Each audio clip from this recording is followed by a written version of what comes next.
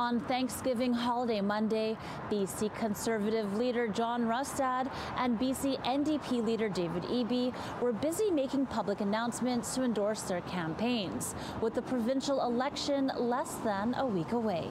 We're very pleased to announce that we are committed to a children's hospital right here in Surrey at this site. In Surrey, BC Conservative leaders stated that given its growing population, Surrey needs to further expand its health services dedicated to women and children.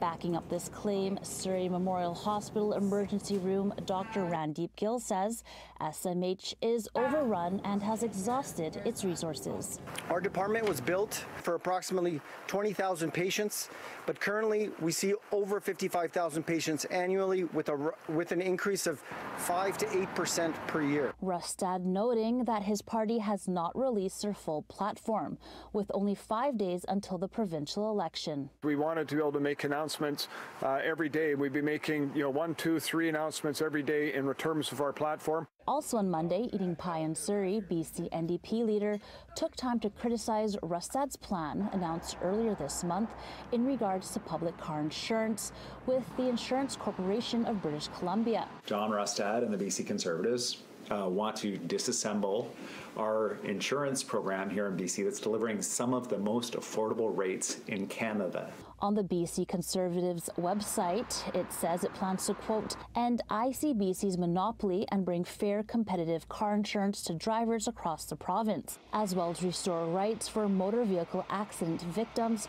who fall under the no-fault insurance system. The only consequence of that is that rates are going to be higher, in some cases double. Eby compared ICBC rates to those provinces that deal with private car insurance. My partner and I currently live in Langley, and we pay about $2,000 insurance per year, whereas my sister, who is still with her family in Toronto, pay about $4,000 a year.